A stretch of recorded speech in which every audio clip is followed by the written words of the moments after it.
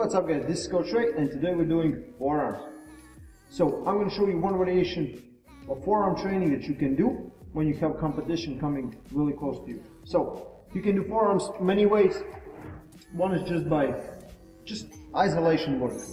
Nothing else is moving, just my wrist.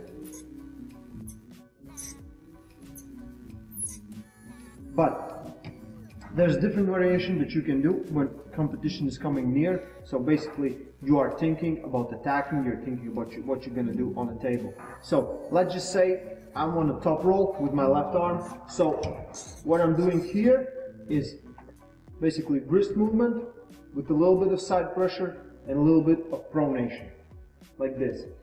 My first movement comes from my arm, from my wrist, from my hand, not from my side.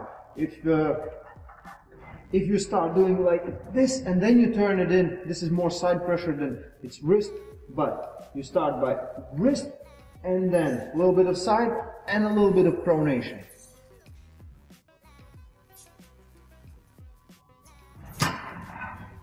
This is really great exercise to do when competition is really near and you just want to be ready. Basically, you're always thinking about what you're going to do in a real fight. So if you train like this, you will not, because sometimes guys will train just by normal and they will stay on the place. So they will do like this. But you need to be thinking about a little bit of attack. If you top roll, a little bit pronation. If you're fighting a hook, a little bit of supination. So try this out. Don't forget to subscribe, leave a comment, and see you next time.